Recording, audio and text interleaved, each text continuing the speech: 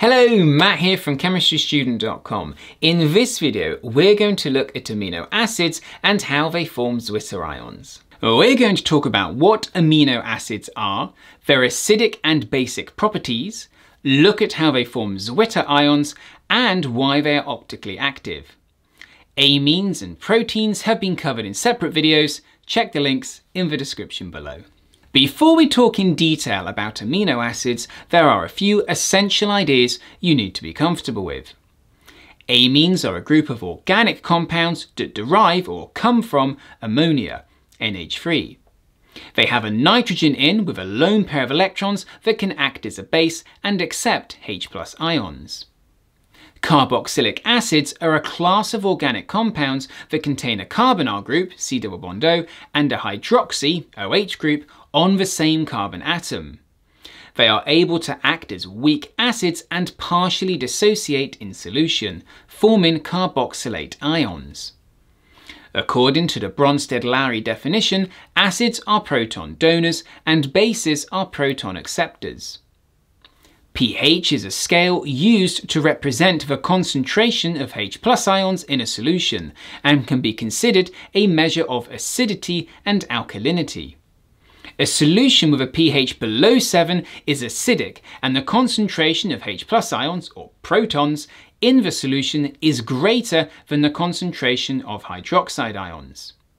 A solution with a pH above 7 is considered alkaline, and the concentration of hydroxide ions in the solution is greater than the concentration of H+ ions.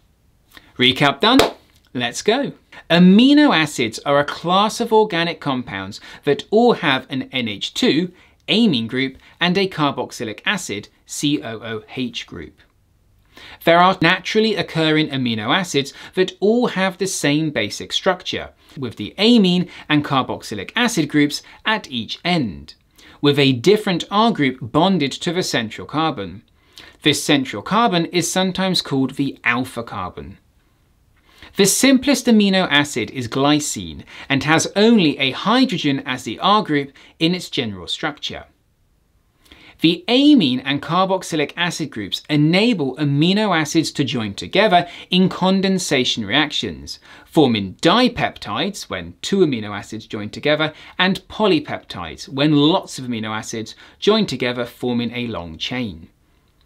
In nature, this enables the formation of proteins, essential macromolecules in all living organisms. As amine groups are basic, amino acids can accept H+ ions, and as carboxylic acids are acidic, amino acids can also donate H+ ions, meaning amino acids have something of a split personality and can both accept and donate H+ ions. Because of this, they exist in solid state and in neutral solutions as something called a zwitterion. A zwitterion is a compound that has a full negative and positive charge somewhere in its structure and yet has no overall charge.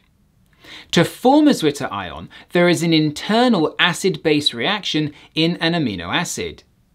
The carboxylic acid group will lose a H+ ion and the amine group will accept a H+ ion. As a result, the carboxylic acid group will end up with a negative charge, a carboxylate ion group, and the amine group will end up with a positive charge, a positively charged NH3+ ammonium group. Both of these groups now have a full ionic charge. However, as they are both 1+ and 1-, they cancel each other out and the molecule has no overall charge and so can be referred to as a zwitterion. If placed into a solution that contains hydroxide ions, so an alkaline solution, the NH3+ part of the zwitterion will lose a H+ ion and act as an acid, reacting with the OH- ions to form water.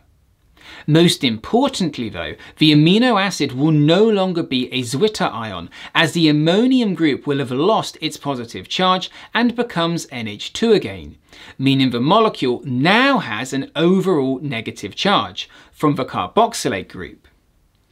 If, however, the zwitterion is placed in an acidic solution, so one that contains H+ ions, the carboxylate COO- part of the zwitterion will accept a H+ ion and act as a base, reforming a carboxylic acid group, COOH. Again, the molecule is no longer a zwitterion, as it has lost that negative charge in its structure and now has an overall charge of 1+, from the NH3+ ammonium group. This shows us that amino acids can exist in three forms, all depending on the pH of the solution they are in. For example, in an acidic solution with a low pH, the amino acid alanine exists as a positively charged ion. In a neutral solution, it exists as a zwitterion, and in an alkaline solution with a high pH, it exists as a negatively charged ion. The exact pH at which either the carboxylate group of a zwitterion accepts a H+ ion or the NH3+ group releases a H+ ion is different for different amino acids. This is all because different R groups affect the acidity of the carboxylic acid group and the basicity of the amine group differently. The more acidic the acid group is, the lower the pH a solution needs to be for the carboxylate ion to accept a H+ ion back again and reform the acid group. The weaker the acid group, however, the less acidic the solution needs to be, meaning it can accept a H+ ion at a slightly higher pH. This kind of makes sense. A stronger carboxylic acid group doesn't really want to take the H+ ion back, meaning a high concentration of H+ ions and low pH is needed to force it to take a H+ ion and reform the acid. Equally, a weaker carboxylic acid group can easily be forced to take a H+ ion back, meaning it can happen with a lower concentration of H+ ions and a slightly higher pH. It's the same story for the amine group. If the amine group has a high basicity, that means it easily accepts H+ ions. And if it does easily accept one, it isn't going to want to let it go either, meaning it takes a high concentration of OH- ions to force the ammonium group in a zwitterion to give up a H+ ion and reform the NH2 group, compared to an amine group with a low basicity. This is why different zwitterions will release H+ ions from the NH3+ groups at different pHs in alkaline solutions. This also means that zwitterions form at different pHs for different amino acids. The pH at which the amino acid forms a zwitterion and exists with no overall charge is sometimes referred to as its isoelectric point. As a final note, naturally occurring amino acids have a chiral center and can rotate monochromatic plane polarized light. This is because the central carbon in an amino acid, often referred to as the alpha carbon, has 4 different groups bonded to it, with the exception of glycine. This means there are 2 possible ways of arranging the groups bonded to it, each being an enantiomer that will rotate plane polarized light in opposite directions. As a result, naturally occurring amino acids are optically active. Optical isomerism has been covered in more detail at chemistrystudent.com. Check the links in the description below. So, to summarize, amino acids are a group of compounds that all have the same general structure with a carboxylic acid group and an amine group. In a neutral solution and in solid state, amino acids exist as zwitterions, with a negatively charged carboxylate group and positively charged ammonium ion group. There is no overall charge. In alkaline solutions, amino acids exist as negatively charged ions because the ammonium group from its zwitterion loses its extra H+ ion to react with OH- ions, leaving behind the negatively charged carboxylate ion and now a neutral NH2 amine group. In acidic solutions, amino acids exist as positively charged ions, as the carboxylate ion is forced to accept a H+ ion if the pH is low enough. The carboxylic acid group becomes neutral and the ammonium, NH3+ group, is still positively charged. The exact pH at which a zwitterion forms in solution is different for different amino acids, as the strength of the acid group changes depending on the R group in the amino acid. And when this point is reached, it's called the isoelectric point.